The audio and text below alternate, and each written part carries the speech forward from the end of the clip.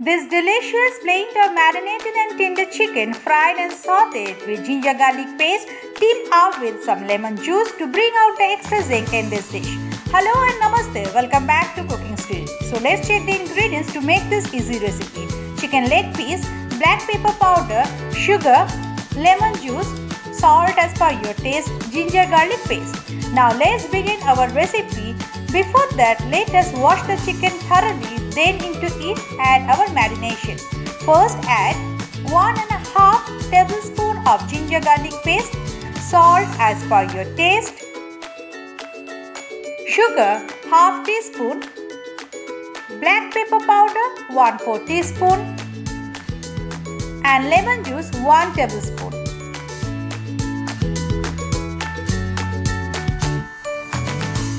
Now nicely coat the chicken with the masalas with your hands, then marinate it for 10 to 15 minutes for further use.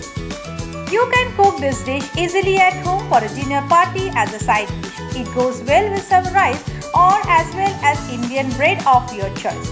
Now keep it aside.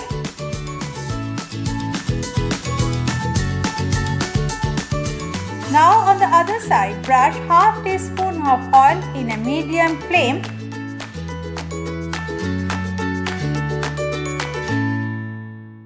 After that, slowly place the marinated chicken with the marination.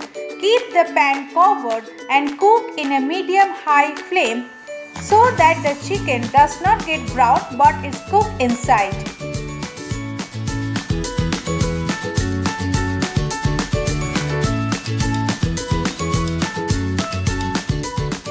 After 4 to 5 minutes, open and flip the chicken and fry in the same manner for another 4 to 5 minutes. At this point of time, I will put a tomato so that it gets roasted with it.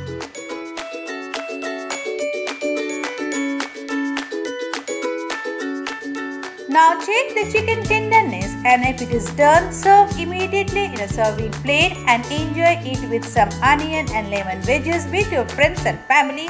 And if you like this recipe, do comment in my comment section for sure and subscribe my channel Cookinstories.